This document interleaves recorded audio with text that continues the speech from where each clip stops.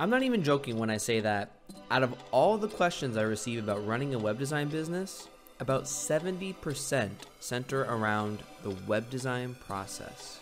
In other words, people are looking for a step-by-step blueprint to follow with each of their web design clients, from capturing the lead to publishing the site. I debated back and forth on whether it was a good idea to provide this. On the one hand, I feel like people should develop their own web design process that makes the most sense for them and their clients. While there is certainly nothing wrong with being inspired by others' work, and even copying certain aspects of it, merely copying and pasting every single element of someone else's business will do you and your clients a big disservice. But on the other hand, this is a question that frequently pops up in my comments, emails, and over at launchers. The people demand it, and I've never been one to let the people down. I'm going to give you the web design process that I personally follow with each of my clients. It is by no means the definitive process for all web designers, and I'm sure there are many out there who would disagree with me, but it works for me, and it helped me scale Rapid Web Launch into a successful web design agency. Let's get started. Step number 1 is lead generation. What's the biggest and most frustrating challenge for aspiring web designers everywhere?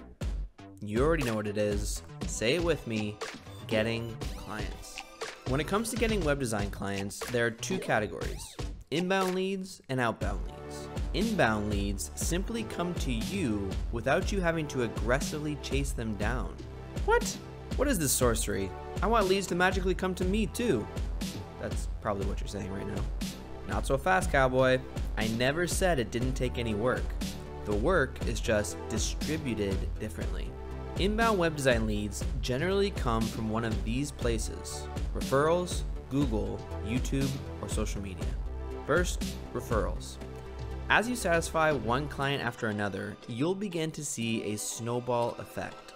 Happy customers tell other people about your services, who then reach out to you to get you to do work for them. Referrals are crucial to building a successful web design business. Always make sure your clients are blown away by how great you are. FAQ time. Should I set up an affiliate program for my web design business? No, don't bother. While affiliate programs can be a very effective way to get people to sell your products on your behalf, it doesn't work well with the web design industry. It's too difficult to effectively track where your leads are coming from and who should receive the commission. Then we have Google.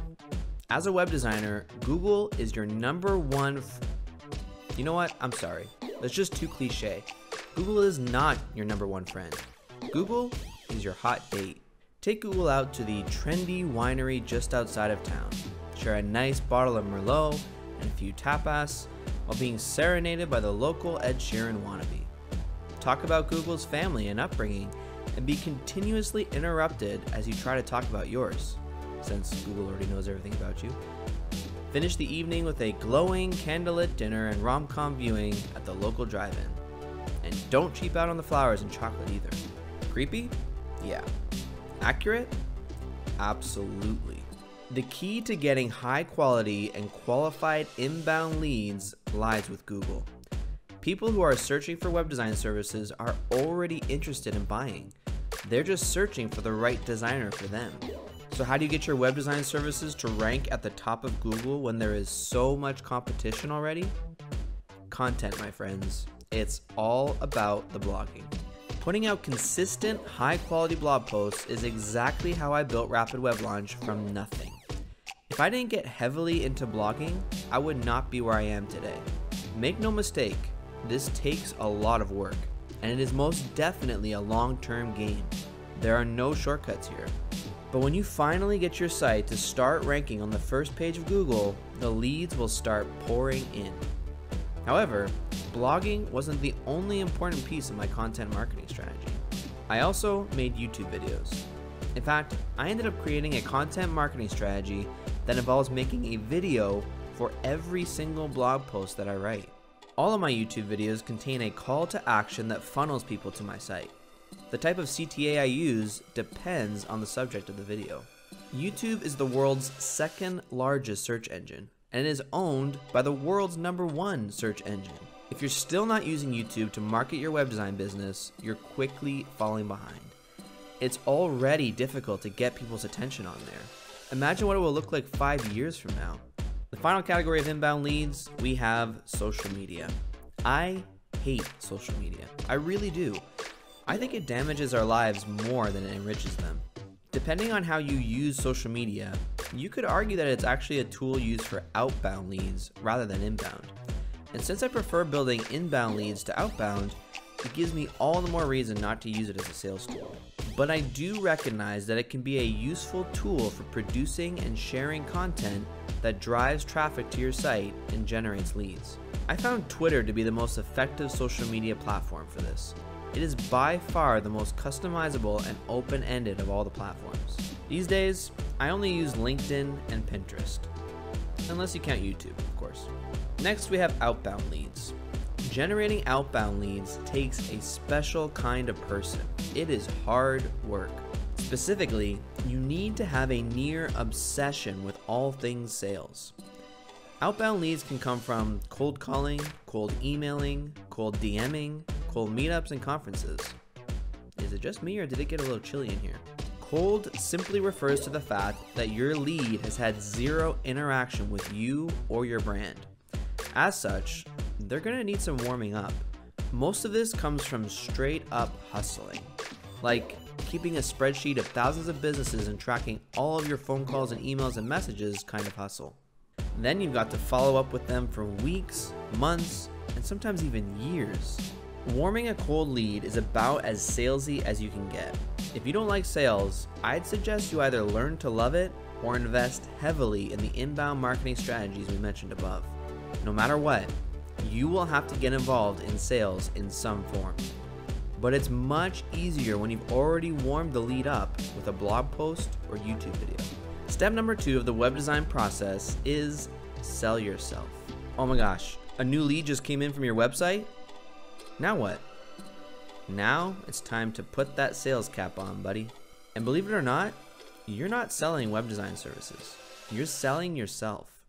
The web design services comes secondary to that. And that's because there are tons of web designers to choose from out there. But there's only one you. It's time to tell your story. People buy from people. Having fantastic web design skills is great and all, but if you have zero differentiating qualities, why should they choose you? A few years ago, 2 researchers created a website called SignificantObjects.com to test the value of storytelling. They purchased random, insignificant knickknacks for $1.50 each, added some compelling stories to them, then turned around and sold them on eBay. In total, they spent $128.74 on this investment. Do you know how much they sold these items for? $3,612.51. That is the power of storytelling and why you need to get really good at it. Don't be afraid to be a little different, even if it sometimes means an uncomfortable amount of transparency. Step number 3 of the web design process is sign the client. After getting all salesy and storytelly with your lead, they've decided they like you and are ready to move forward. Awesome. Now you need to decide whether or not you're going to have your client sign a contract. If you choose not to have a written contract signed by both parties, you should at least clearly define the terms and scope of the arrangement via email, so you have a written understanding of both sides' commitments. FAQ time. Should I get my web design client to sign a contract? This is entirely up to you. Personally, I don't bother. Everyone hates legal mumbo jumbo, and I know my leads do too. And I never want my clients to feel like they're trapped in some way. Relationships are built on trust. Without that, you have nothing. Contracts start the relationship by saying, I don't trust you. Step number 4 of the web design process, get paid. Cash time. Before you do any work, you need to receive a deposit. Most web designers, including myself, do a 50-50 split of the invoice. 50% deposit up front, then the remaining 50% when the site is ready to launch. I require all of my clients to pay via credit card. No wire transfer, no emails, no debit, just credit cards. Credit cards are commonly used by everyone in North America and offer protection for both myself and the client. This is especially helpful if they're still nervous about working with someone they've never met. Here's a couple of tools I use for invoicing and expense tracking. First, FreshBooks. FreshBooks has been with me since the beginning. It has been my favorite invoicing platform for years. It's perfect for those who have less than 50 clients. But after that, it just gets too expensive. Once I topped 50 plus clients a couple of years ago, they raised the price on me to $70 a month. That's just way too much for invoicing and expense tracking. And that's when I switched to my new favorite invoicing platform, Invoice Ninja. Invoice Ninja is loaded with tons of features. It has everything FreshBooks has and more. And at just $90 a year is extremely affordable. Now, it's not nearly as polished and user-friendly as FreshBooks, so it will take some time to get the hang of it. But if your web design business is growing fast, it's a better choice. They also have a completely free version, so you can give it a try before investing in the pro version. Step number 5 of the web design process, receive content from the client. Once you receive the deposit from the client, get them to send you any and all content pertaining to the website. This includes logo, brand guide, images, word copy, videos, and social media links. To facilitate the transfer of content, I like to use one of two things. 1, email. If they don't have a ton of content, keep it simple and have them send it to you via email. Or 2, Dropbox. If they have a lot of images and videos, sending over email won't be ideal. Have them create a Dropbox folder and send you access via link. Step number 6 of the web design process, set up the site. So this is where things can get tricky. How you set up your client's website really depends on the relationship between you and your client. For non-WordPress users, if you're using a website builder like Weebly, Squarespace, or Shopify, then this will be very straightforward. Most of these site builders have their own special designer version of their platform. Just follow their instructions. But if you're like the vast majority of web designers and you're using WordPress to build your clients' websites, then you've got a variety of options. If you're smart and you're providing hosting services to all of your clients, you'll have your own servers leased with a company like Big Scoots, Cloudways, or Liquid Web, or at least some space off a shared server. Then, it's as simple as creating a new WordPress installation on your server for each new client. The steps for this will depend on the host you use, and you should get in touch with them to find out more. This is where the live site will be hosted on your IP address until it's ready to launch and point a domain to. But if your client prefers not to host their website with you and will use their own hosting solution, then you just need to ask your client for the logins to their domain registrar and hosting company. Step number 7 of the web design process, make the first draft of the homepage. You've got all the content you need, you've set up the new site with your website builder of choice. Now it's finally time to start building websites. I like to do a full first draft of the homepage first. This gives the client a clear idea of the look and feel that I'm going for. Keep in mind everything you've learned about web design and get to work. Step number 8 of the web design process, get feedback and make changes. Once the homepage is done, send the link over to your client and ask for feedback. If they're not crazy about it, ask them for specifics on what they don't like about it.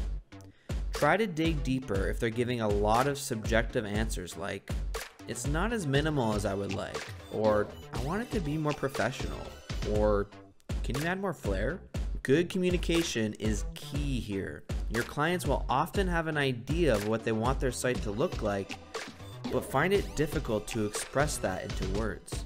Or even worse, they won't have any idea of what they want, but will have a lot of feelings about what they like and don't like. Be patient and slowly draw these ideas out like water from a well. If they love the first draft and don't have much negative feedback, you can then continue building the rest of the site in the same style. Step number 9 of the web design process, continue building the rest of the site.